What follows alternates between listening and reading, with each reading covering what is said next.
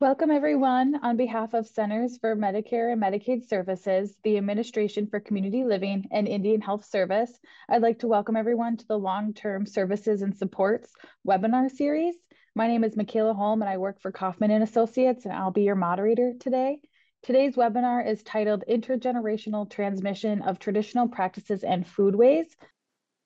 Please note that this webinar series is supported by a contract awarded by Centers for Medicare and Medicaid Services.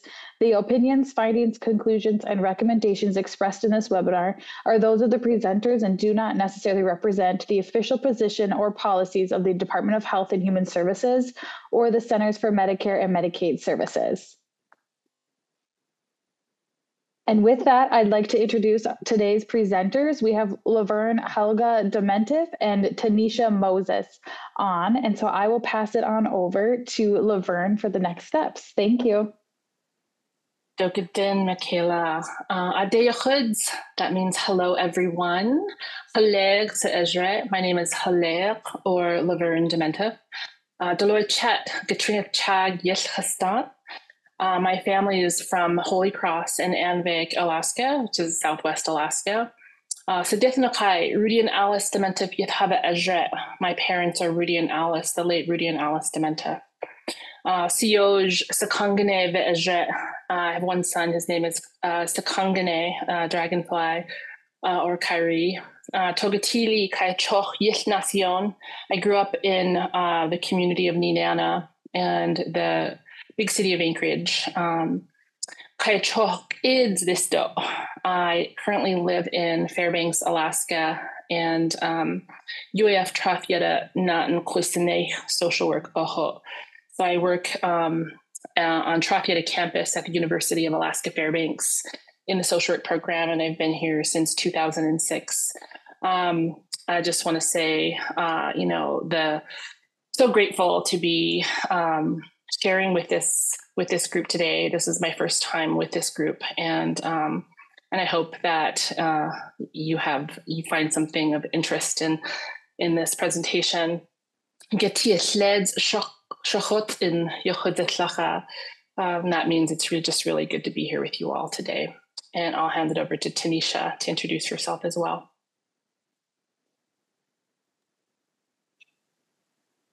Hi, everybody. My name is Tanisha Moses, and I'm originally from North Bay, Alaska. I currently work and live on the Trafyeta campus in Fairbanks, and I will pass it back to Laverne. Okay, then next slide, please. So the webinar objectives for this next hour really will be to discuss the impacts of intergenerational transmission of culture, to highlight the importance of healing spaces and remembering and reclaiming knowledge, and to identify decolonizing strategies for working in partnership with communities. All right. So for the past 3 years, I've had the honor to work with amazing elders at the Danakanaga Elders Program in Fairbanks, Alaska, on a program that we're calling Elders Mentoring Elders.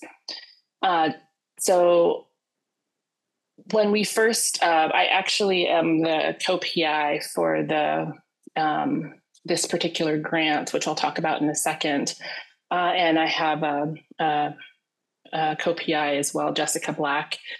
And we brought on Tanisha as a research intern probably about a year ago.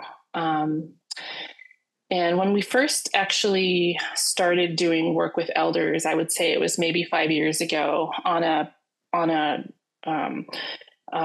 grant called Awakening the Spirit. And part of our intention with that particular grant was really to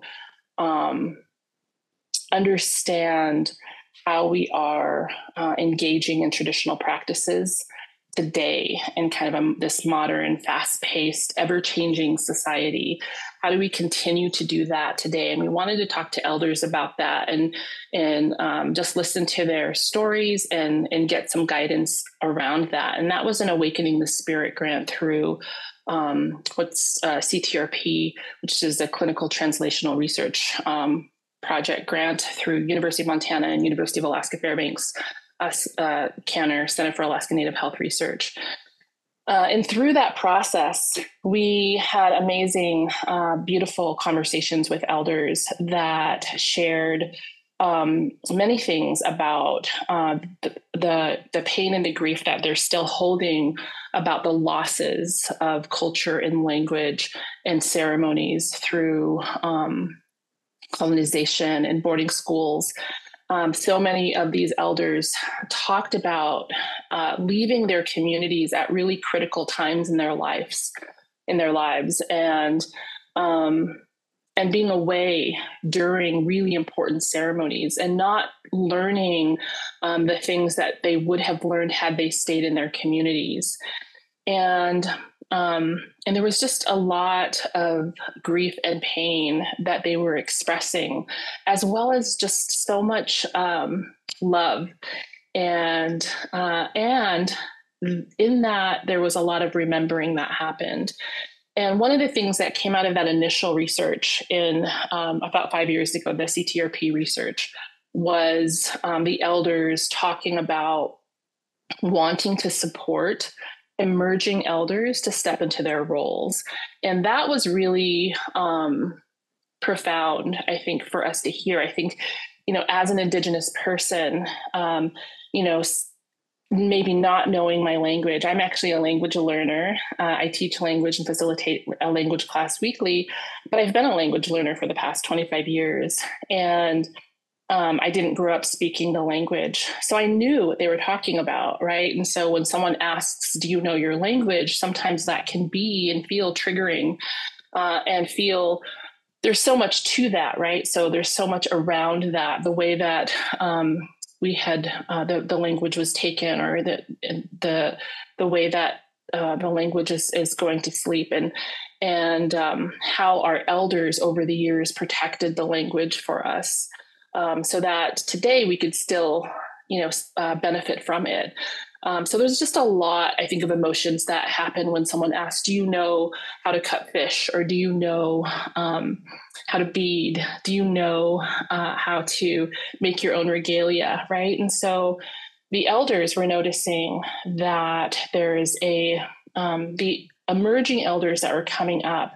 Some of them were uncomfortable, maybe with feeling like they hadn't learned enough to share forward. And part of that cultural transmission of that cultural continuity, right, has to do with us learning as Indigenous people, language and ceremony and knowledge, the wisdom, and then sharing that forward with our family and with our communities and with youth, and so that it continues to go on into the future. And so the elders, just in their wisdom, said, we just really want to create a space for these emerging elders to learn in a space that's non-judgmental, in a space that's healing and supportive, in a space where we are all together in this work. And so we created that with 2 elders mentoring elders camps. So, for me, I'm just so proud of the camp and just so inspired by the elders' vision around this and their wisdom. And the camp is grounded in nurturing and supporting relationality in community, culture, land, and food systems as a beginning to healing and becoming whole. So we think about food sovereignty work and food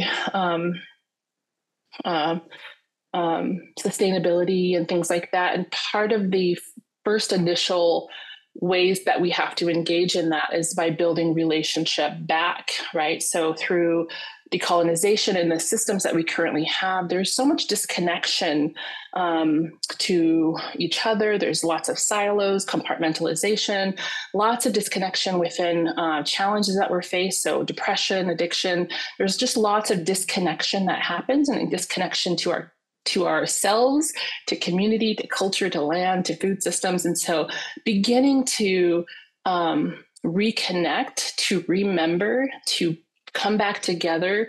And so it is the first kind of step, is building that relationship back and nurturing that and supporting that and beginning to heal and become whole around that. So I think that this is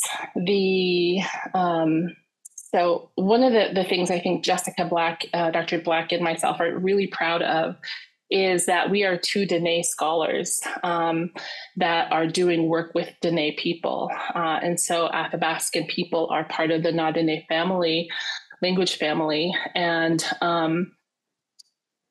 so we get to work with elders and community members that we grew up with and that we know intimately and uplift their voices. Their wisdom can carry us into the future. They have priorities for our people, and they know what those priorities are, and they want to guide us. And so we just have been feeling so grateful that we can support and uplift them in this work. And that's huge. I think if we think about research in general, and we think about the ways and the intentions that we have within the research that we're doing, one of the really important aspects of community-led research is that uplifting of voices. I also want to acknowledge the funders and just give gratitude to the funders of this particular project.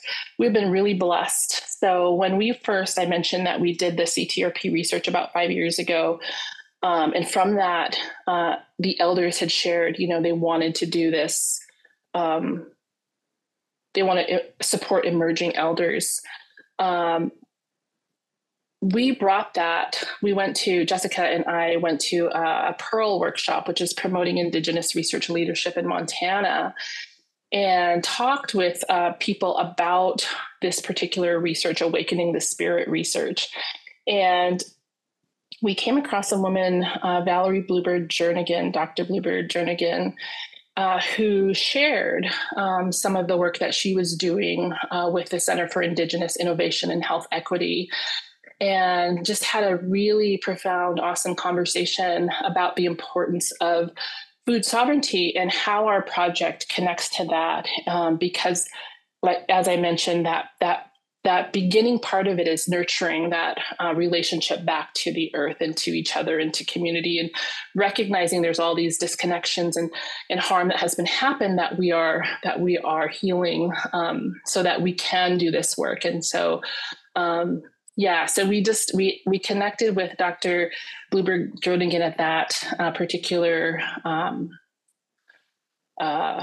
training, and from there, we ended up getting this CHE funding, and CHE is funded by the Office of Minority Health, and CHE is based in Oklahoma, and they have other sites as well, but they fund programs, support programs also in Hawaii and Alaska and in other places across the nation around food sovereignty work. And so we're just so grateful to have a funding entity that is also Indigenous led, that understands the unique challenges that we're faced with as researchers and implementing interventions and programs.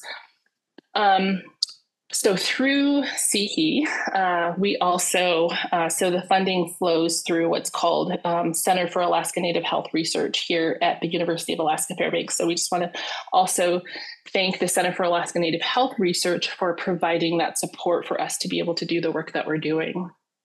And we're so grateful, again, like I mentioned a year ago, to include Tanisha Moses, who is another emerging Dene scholar. And it's just been, she's been so instrumental in supporting the work and data analysis and planning the camp and giving us ideas and giving us feedback. And we're just so grateful to continue to build our network around this. And so maybe I'll give it over to Tanisha to share a little bit of her experience.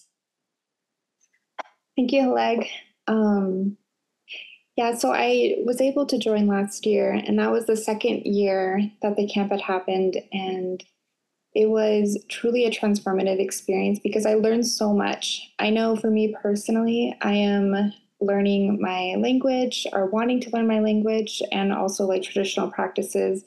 I want to learn how to bead and sew, and I want to learn how to make birch bark baskets. And I also felt a little bit of shame around not knowing these things because I just haven't been in community. I've been in Fairbanks, and so I lost a lot of time being able to learn those things. And I had shared that with Laverne and Jessica Black, and some feedback they gave to me was that like a lot of our elders are feeling that too. And it just totally changed my perspective on, what it means, like what this camp really means. I grew up with my grandparents, and I feel really lucky that they helped raise me. Living with my grandma, I would visit our elders in the village, and I would listen to them speak our language. I would listen to them gossip and tell stories, and I would help clean. And I just really love that feeling of just being with our elders in our community. And being in Fairbanks, you don't always get that. So this camp really made me feel just at home. And just the role of our grandmothers, and just like how important like our elders are to not only our communities, but to like our families. And I can imagine that if we work towards also healing our elders and healing, the lost time they got from boarding schools or from other traumas, historical, generational, family, if we can, help our elders too, just like how much healing that'll give to our communities and to our families, to our young families, to little children, because our grandparents' roles are so important.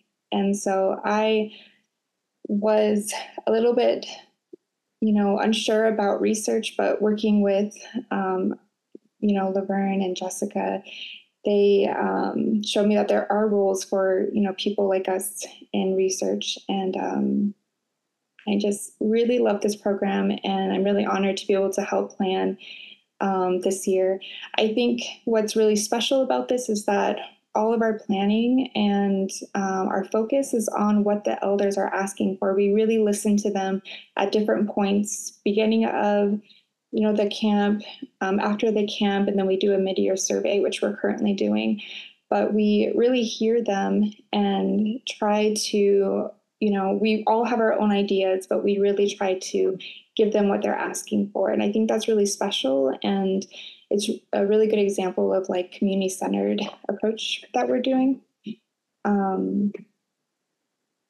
Yeah, that's what I have to share. And I'm just really excited for this upcoming camp. It's going to be really special. I think it just gets better and better every year. So I'll pass it back over to you.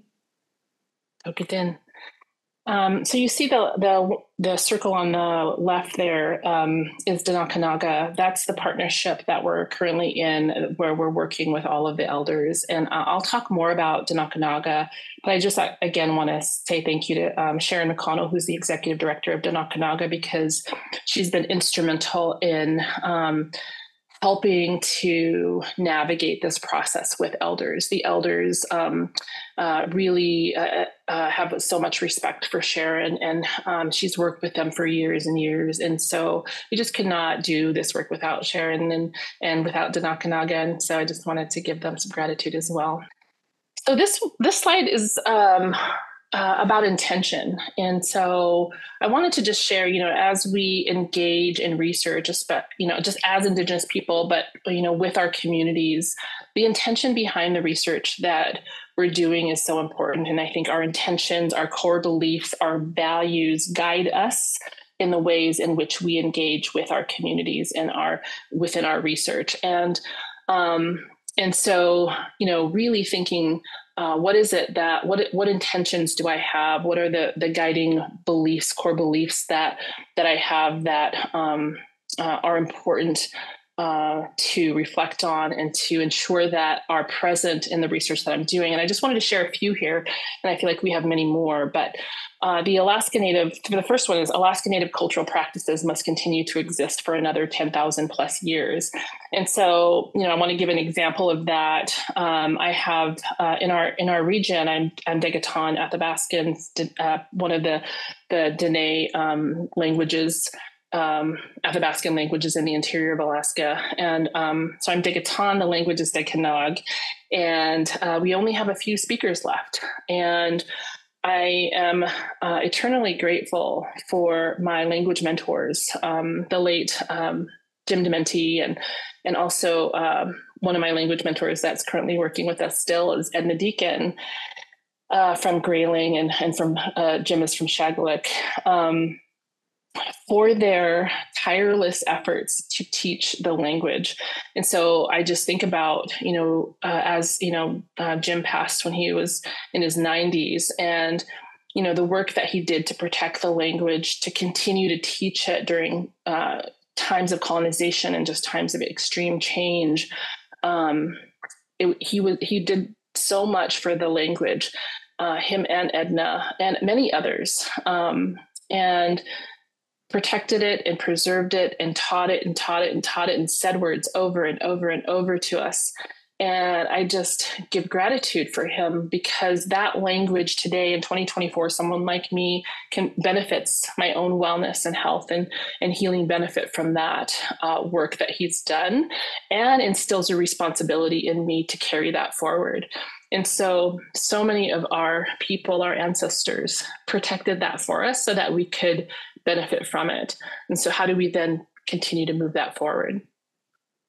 The second one is cultural practices serve as a guide for wellness and healing in our communities, organizations, and systems. And so, again, just honoring the cultural practices and ceremonies and learning from them. So our healthcare system, our mental health system have opportunities to learn from Indigenous cultural practices, because Indigenous cultural practices are grounded in our context, in our land, in our communities, in our cultures, in our values, right? And so when we, are dealing with challenges, ceremonies were created to help us navigate those. And today we have a Western system that we do need. However, I think can learn a lot. So our Western healthcare system is often, we find people external to our communities, to our values, to our, they're external to our context, and we go seek help in many different capacities. And again, that's good, but just recognizing the power of plant medicine, in our context, the power of our foods, the power of our land for healing and for wellness. We have to, I think, begin to integrate that back, because that's truly what we have available to us. Wherever we are is what we have available to us in terms of our health and wellness. The third one is Alaska Native people and communities have the strength, resilience, and capacity to confront the challenges they are faced with. So I just, that's about being strength focused, right? And as a society, we are actually very problem focused. We have a medical model. We often are exploring what's, trauma informed focus. We want to look at the trauma, explore the problem, and then think about how to fix it. And where strengths and solutions truly, or where solutions truly lie, are within the strengths. Right. And that takes practice. It takes us all to practice together to be able to see sometimes where the problems are so big and complex, to find those strengths and then to build on those as solutions.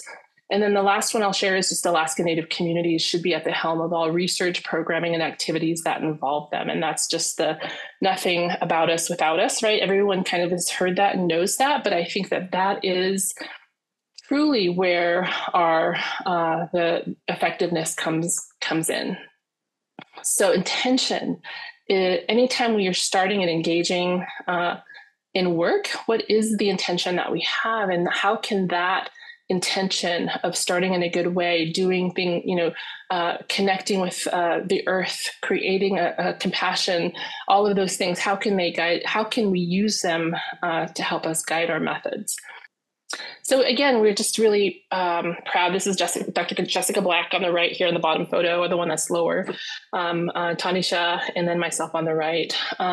We just have been really honored to be a part of this community-led research. And I think, we're learning so much, and just happy to share, because it's just been a real blessing. And so I think one of the things that we just, again, I mentioned it earlier, but just want to share is just uplifting the voices, right? Uplifting voices of elders, of community members, uplifting our values, uplifting our ways of life. The land, the language is all part of doing good research as an Indigenous researcher. And so we're so happy to do that. But I want to say that part of that process is being together on the land. And so we were very intentional. The elders wanted to make sure that we had time on the land. So there's a camp called Howard Luke's Spirit Camp, Galia, that is on the banks of the Canada River across from the Fairbanks area here. And so we spent at least, I think that first year, we spent 2 days there, and the second year, maybe 2 days again, I think. And it changes the ways in which we engage. So just being on the land is a powerful healing force. And so we were also able to do things physically, like gather plants and roots and sit by the fire and eat together and just be out in the elements in nature, grounded in this healing work. And so that is one thing. If researchers can get people on the land and doing things on the land, that's very powerful. The other thing that happened was the elders said, we want to make sure we have a discussion of our values at this camp. And that's something we hadn't really thought of, honestly. And, we know we're guided by the values, but the elder was very clear in saying, we have posters of our values, like hung up in schools and organizations and in different places, but are we talking about them? Are we engaging in stories and conversations about what that looks like to live by our values? And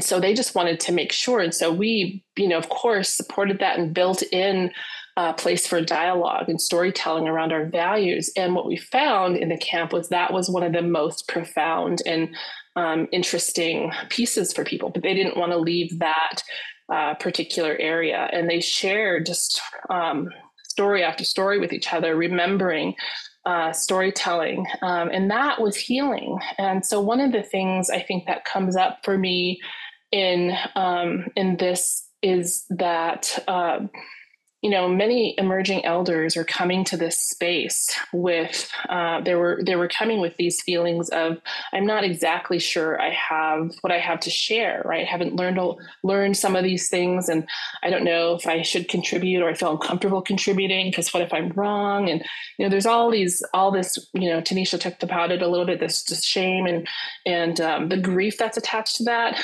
And once they started participating in all of these activities, people were saying, this is actually the first time I filleted a fish like this. And we're so excited to be able to share that back with their family. Or this reminded me of a time that my aunt shared this this way with me, and then they would share that back with the group. Or this reminded me, or I remember when, my grandpa used to tell us a story about this related to this activity. And in that process of remembering, right, there's just this empowerment that happens about what we do know. And so, that whole aspect of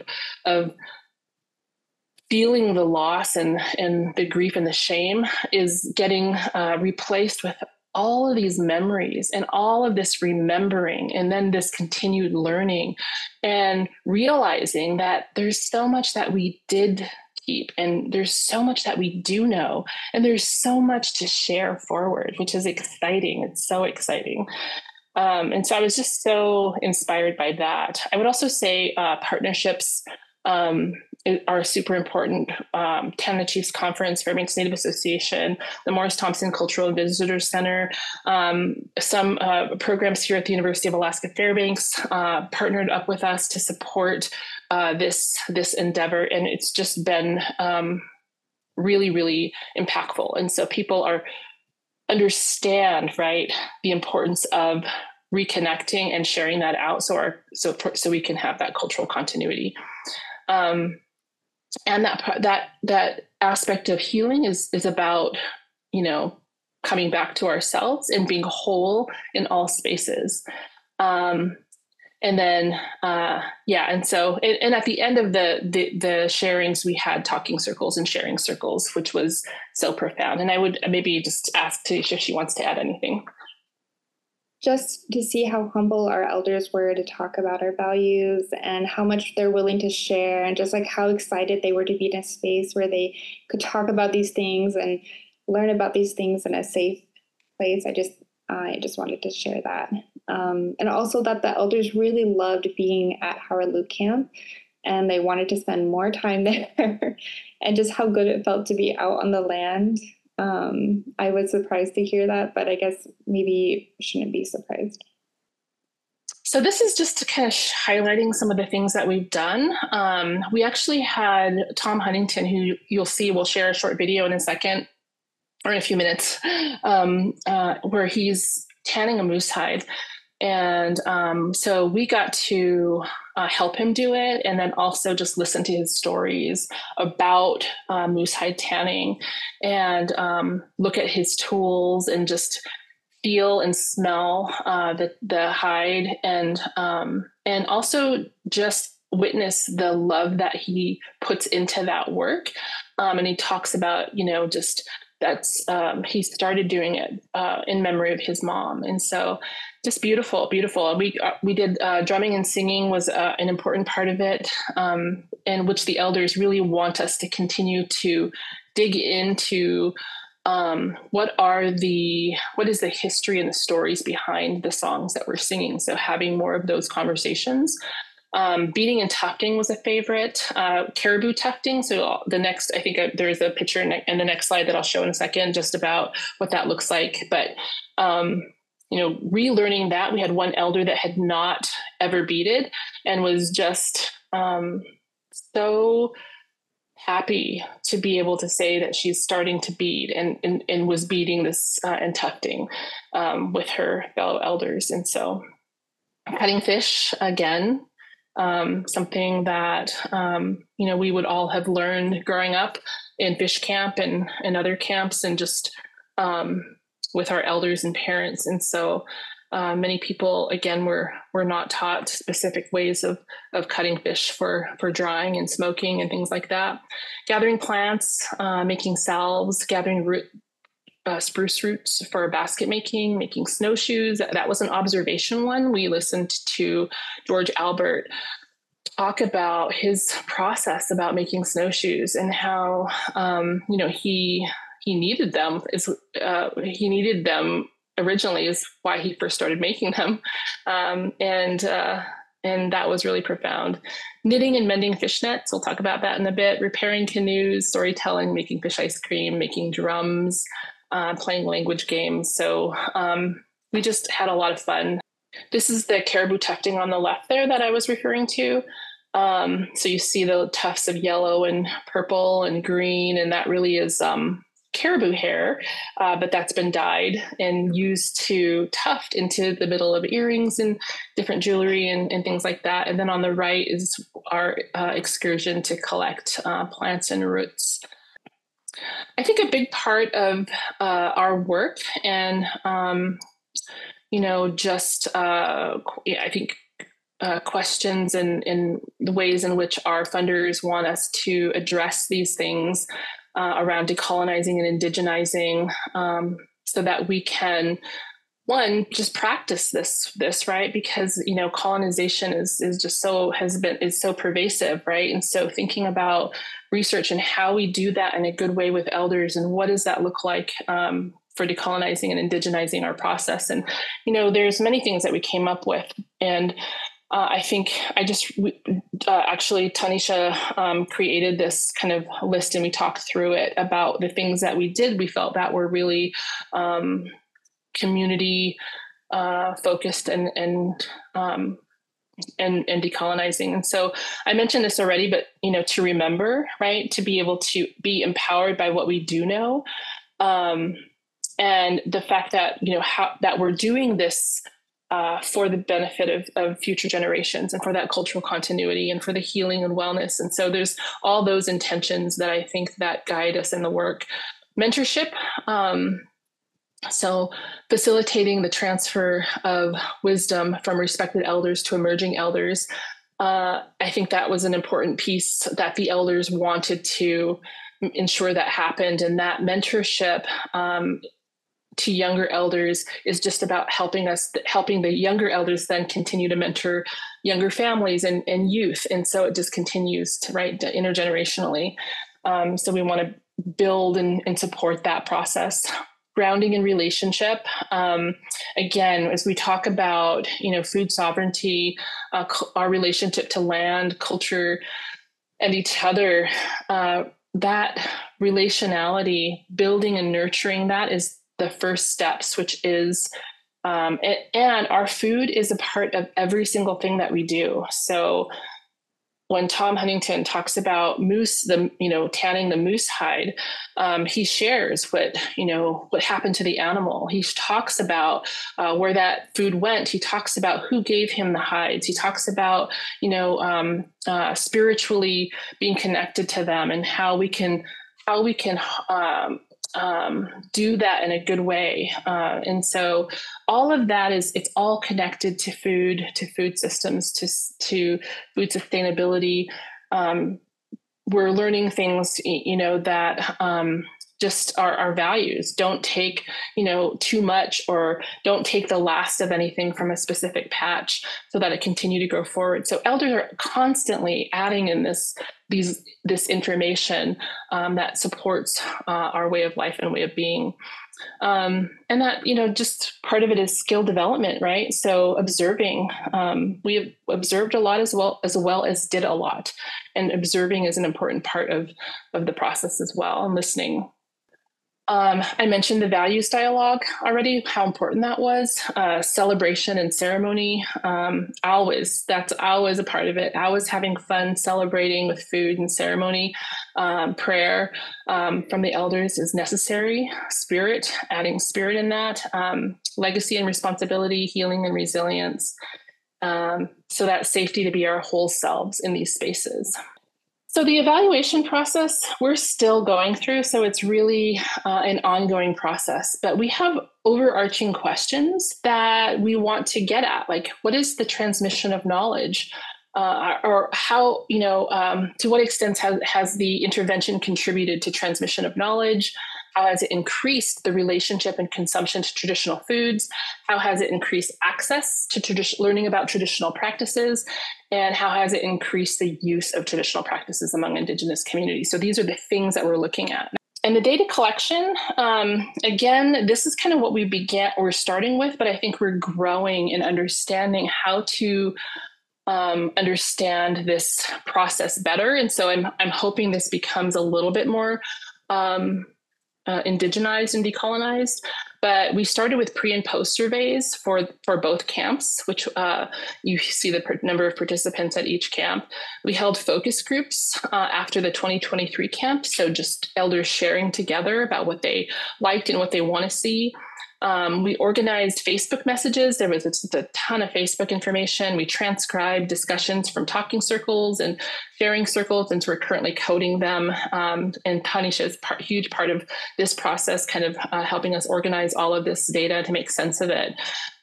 We coded 2 mid-year surveys, coded 1 mid-year survey, and we're working on the next mid-year survey. We're looking at, we actually held 4 mini workshops between camps, so across the year. So after every mini workshop, there was an evaluation for understanding how they were experiencing that. So the mini workshops were tufting, sourdough bread, making fish ice cream, and cussbuck making. And then we also looked at anecdotal evidence during our team meeting. So just talking about what people are sharing back with us individually and within the community.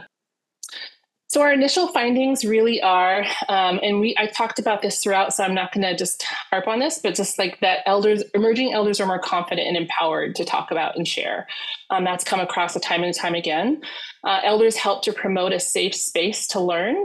Participants felt safe sharing what they've done, that they've never done something before. And we're so excited and glad to have the opportunities to learn without criticism and judgment. And many emerging elders were able to remember a lot of their teachings throughout the camp and added to their own knowledge. So the other thing that I just want to say, and this is something I mentioned, but just grounding participants in Athabascan values is an essential foundation for culture camp. So that's one of the things that we're taking away. The elders shared that values are rules for living and are meant to be practiced daily. The camp promoted healing, connection, and hope. That was what we hoped for, but also just an outcome. The elders talked about in the talking circle continuously just about that, the importance of healing and hope, and really taking action that just the impact of boarding schools and how that disconnected people from the culture and language, and just taking action to begin to learn, relearn, and remember and heal. I wanted to share these, and I just wanted to say, these are, and someone wrote in the slide, in the chat, if there's going to be contact information and if we're going to share the slides, and I'm so happy to do that. I think we're fine to share slides, so you can review these, but I'll just read a few of them. I appreciate learning all of this stuff because I want to hand it down to my kids and grandkids. So a participant shared that he hasn't done beading in 35 years and that he's getting back into it to teach his grandchildren that live outside of Alaska. Yeah, there was just a lot of thank yous. Thank you for making this happen. It's so awesome to wake up each morning, smoke and all. It was smoky from wildfires during one of our camps, and know you're going to be learning and sharing great things from elder professionals in our region. Thank you to these 5 entities that have our well-being as one of their top priorities. Again, some more quotes. So one of the quotes, every night I went to bed and I was excited for the next day. These 3 days was a celebration of what we do have. And I feel like I went to potlatch. I ended up with so many gifts. And then if we don't practice it, we forget it, we lose it, we lose what we are. So elders teach us to walk in the footsteps of our ancestors as we leave our own footprints for generations to come. So we wanted to kind of give you just a little snippet of the elders actually talking about this process. And so we're going to play about a 9-minute video for you all here.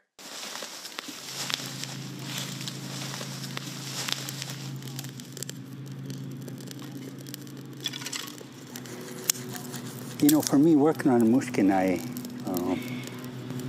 really reconnects me with who I am, where I come from. I did this because I wanted to do something nice when we had a memorial potlatch for my late mother, and then just doing it made me reminisce about all basically the grandmas that did it, and the childhood memories of them coming to me while I was doing it, and it just. Those memories lay dormant, and there was no reason for me to think of them. And when I was doing it, it's a lot of solitary time, and it just sparked something in me to honor my late mother. Right there. You start all over right there? Yeah. Yeah.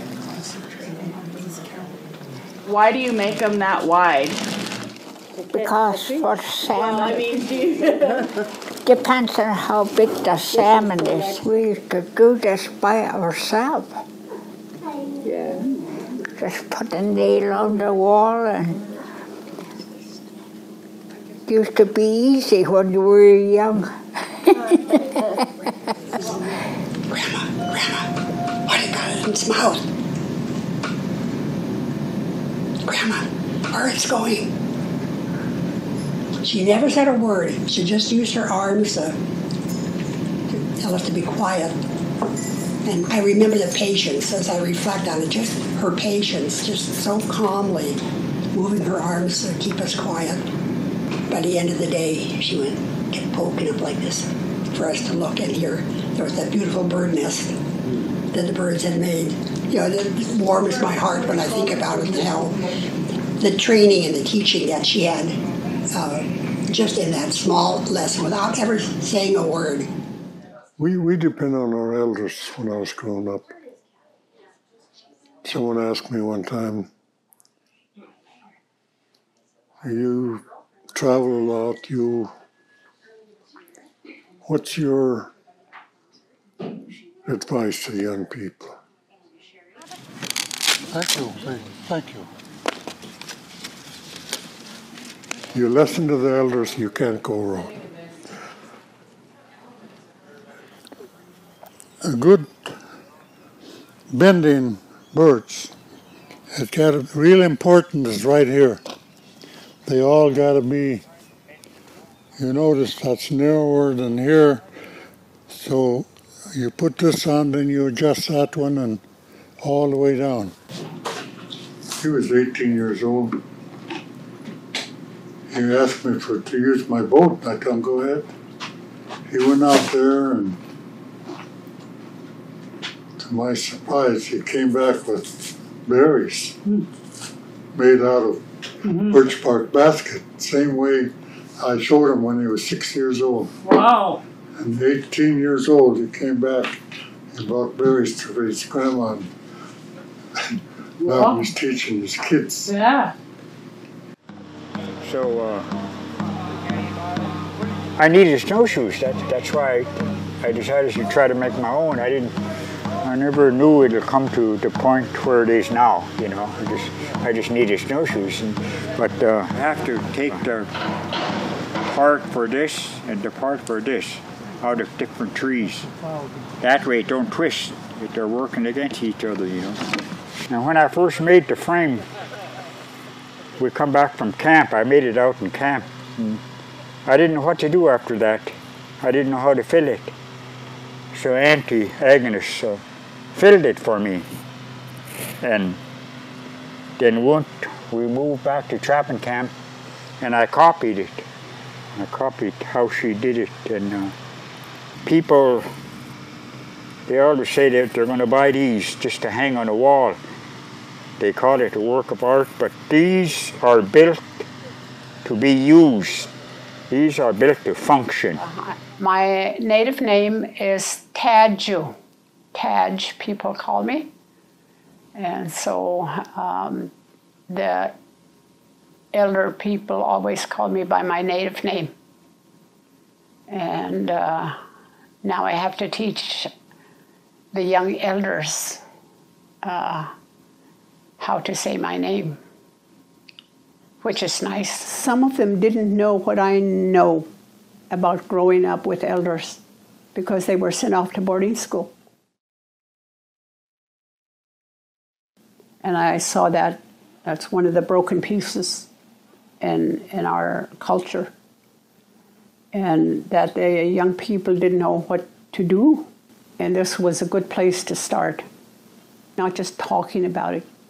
We have to put action to those words. And that's what we did, to put action to those words. If we don't start talking about our own knowledge and practicing it, it'll be lost. We will have to be reading in the book how to make this from somebody else's culture. There it goes back again to the circle of knowledge. But we have to step up.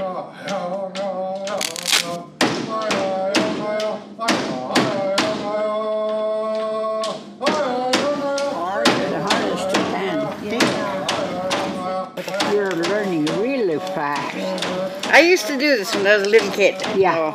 You never forget. Yeah. I just needed a reminder. You just gotta keep doing it.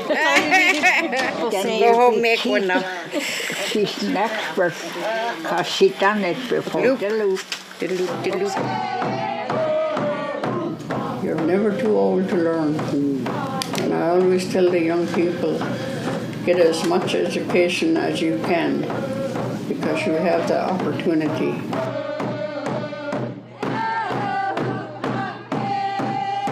Encourage our young people all the time.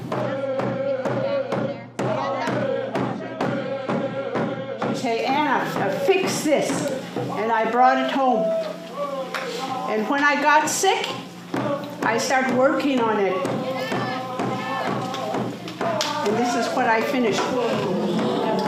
This is a baby strap. It's not work. I was sick, and it was healing to me. It's spiritual work.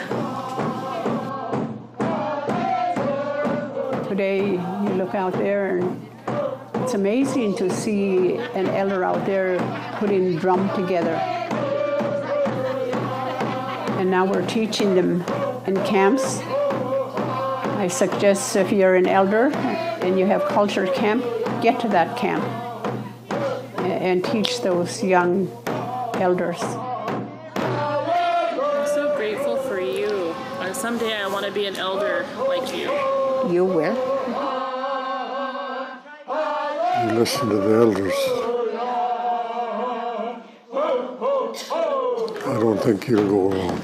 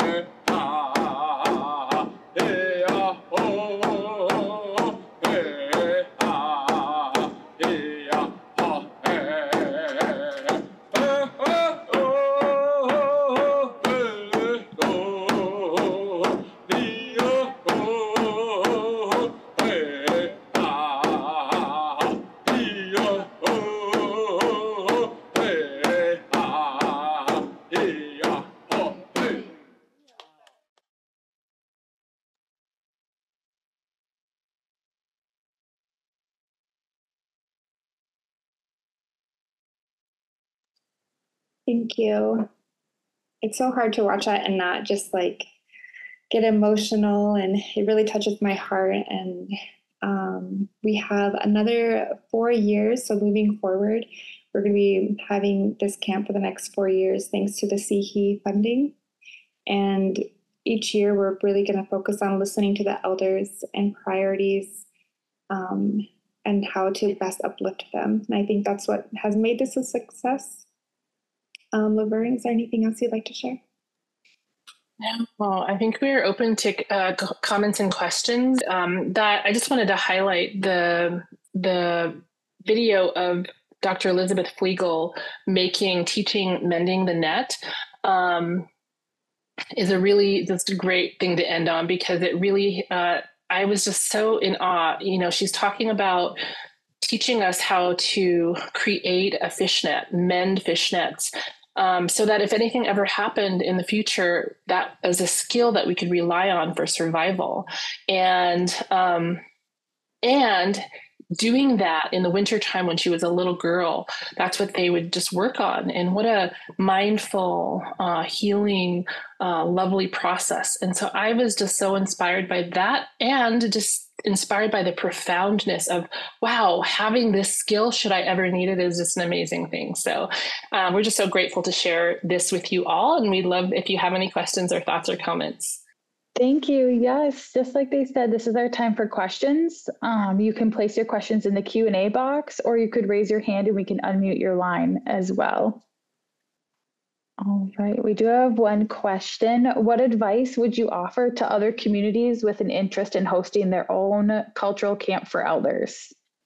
That's such a great question. And we've presented on this in other areas of the country in different aspects, and people have shared that they have resonated with this idea that they're, with all the losses and thinking about how to reclaim that and remember and wanting to support emerging elders. And so I think there's just a growing energy and interest in really having our elders guide us in what this looks like. And I think I would just say that is the key in your context, in your communities, is just that we, starting to listen. And, and if there's not, in Fairbanks, we're lucky to have the Danakanaga program, which is the voice of the elders. And so they, that's what they do, is they listen constantly to the voice of the elders and what their priorities and what their teachings are in terms of programming and things like that. So they're a great model. You could actually look them up. I'll put their website in the chat here as well. Great. And I know that kind of touched on one of the other questions we have, but do you know of any other programs similar to this? You know, I have not heard of programs specifically like this. I think there's a lot of different researchers and community individuals working in community that are doing amazing things. I think at the top of my head, he might actually be on this call, Dr. Jordan Lewis, working on successful aging in Alaska. And that is, his work has just been so profound. And in thinking about, you know, what does successful aging look like? And so much of our literature historically has been focused around the pathology of aging and what do Alaska Native elders say about what it means to successfully age in their communities and how do we support that? So I would just say his work is something that comes to mind, but I haven't specifically heard of elders mentoring elders in the past. I haven't either, but I just wanted to add that here in Alaska, tribes will put on culture camps, usually in the summertime. So just connecting with your tribe, because I know that there's funding out there for stuff like that too. Great, thank you. If there's any other questions, we have about 1 more minute if you want to place it in the chat or in the Q&A box. And then also the link was posted in the chat box too that they were referencing. So I'm not seeing any other questions coming through. Thank you, Laverne and Tanisha, for joining us today. This was a really great presentation and the video was just beautiful. So in closing, I would like to remind everyone that today's webinar is recording and the audio and presentation slides will be made available on the cms.gov website at a later time. So thank you all for joining us today and our session is now concluded. Thank you all.